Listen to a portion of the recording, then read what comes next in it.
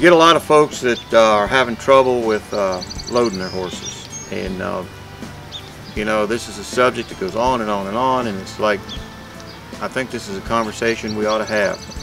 I did another video on trailer loading, but now what I want to talk about is conditioning your horse, preparing it to load. It goes back to the same old thing that we talk about all the time. You have to create an environment for your horse that's inviting. If you're upset, if you've got a lot of energy, see when I go like that, see how the horse picks its head up? And you know, you get into this loading situation where everybody wants to help and everybody wants to whack and swat and jerk, and everybody's got some video they've watched somewhere that said this is how you got to do it, and you get into this kind of a catastrophe waiting to happen, and the horse is upset and confused, and it's just a problem. So the first thing I say to do is relax yourself, calm down, and understand that you've got to provide this horse an environment where it's going to feel safe on that trailer and not uncertain. Okay. The first word of advice I have on trailering: you don't learn to trailer on the trailer. You learn to trailer out here, or in the alleyway, or in the round pen, and you do that by schooling your horse away from the trailer, to back and to go forward. Now this is Nikki here. She's one of our summer interns this year, and we're going to work with her and we're going to demonstrate how to prepare your horse to get on and off the trailer.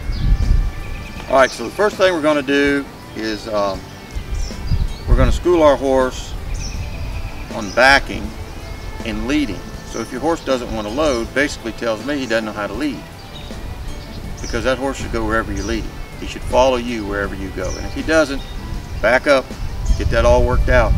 Okay, so now what Nikki's going to do now, we're not going to go over the bridge yet, just back your horse up and walk him forward softly. See how she uses her left hand? Just ounces, feather ounces. Well, she's prepared that horse in the round pen, like in my previous videos on how to soften the jaw and to soften the pole of a horse. See? So that horse has broke the lead. Okay, now back the horse up.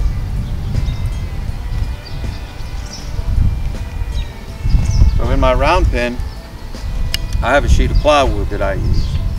So the next thing I would do is I would step that horse onto that sheet of plywood and get it used to feeling that hollow tone underneath its feet.